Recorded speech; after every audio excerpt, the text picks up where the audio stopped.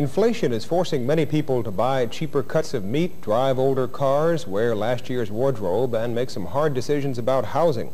But with the day-to-day nibbling at the paycheck, we often lose sight of the long-term bite inflation is putting on the American pocketbook. In the second report of our six-part series, Dave Winters tonight looks at how inflation is changing the rules of the game. Owning your own home. It's the American dream.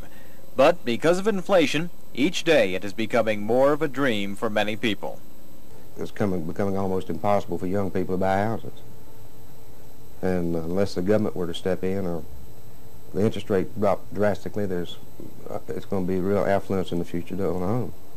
Like the rest of the nation, Roanoke Valley home prices have been skyrocketing. Back in 1968, it only took about $18,000 to buy a home in the Cave Springs section of Roanoke County. Now that same house costs almost $50,000.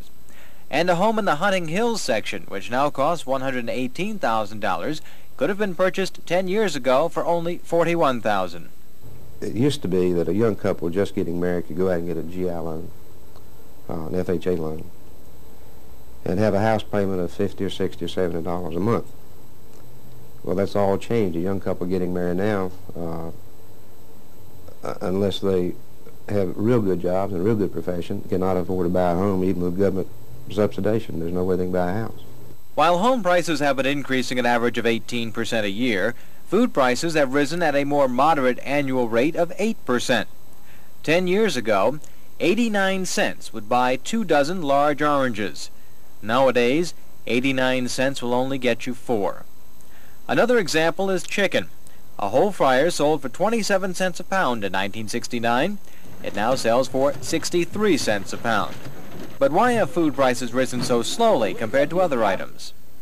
Well, I suppose that we'd have to attribute that to the efficiency of the food production system. I suppose that consumers will be surprised to learn that food prices haven't gone up more than that, because we're so aware of increases in food prices because we buy food daily or weekly. And I suppose that it seems that food prices go up every time we go to the store. As food prices increase, changes take place in the family budget. A typical family of 4, which spent $49 a week for food in 1975, just 3 years later was spending $59 weekly. But one thing has not changed, and that is the reluctance of shoppers to cut their food bills by buying non-brand name items. Supermarket officials say many shoppers are wrong when they feel off-brands are not as good a quality as the more expensive big-name brands. And while most people would agree it is cheaper to prepare foods at home from scratch, few are willing to go through the trouble. Grocers say shoppers continue to buy more expensive frozen foods and pre-cooked items. They say it's because shoppers want the convenience offered by these time-saving foods. Convenience also plays an important part in why car prices are so high. A typical mid-size car in 1969 sold for around $3,200 and included optional convenience equipment like automatic transmission, power steering, power brakes, and an AM radio.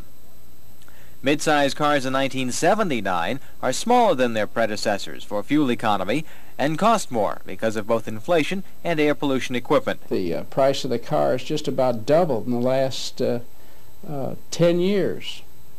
But this extra equipment has some to do with it, the emission control equipment that's been added to these automobiles, but of course the big thing is the economy itself that's added to the price of the car, the inflation. But people still demand the optional equipment on these automobiles. In looking at the changing cost of homes, food, and cars, one thing has become evident. Despite inflation and price hikes due to government regulations, Americans are still willing to pay more for things than they really have to. Consumers still want extra appliances in their new homes, more options on their cars, and want to spend as little time cooking a meal as possible. But there are some people who are trying to cut corners by doing more things for themselves. Graham Wilson covers that tomorrow night. This is Dave Winters, Channel 7 News.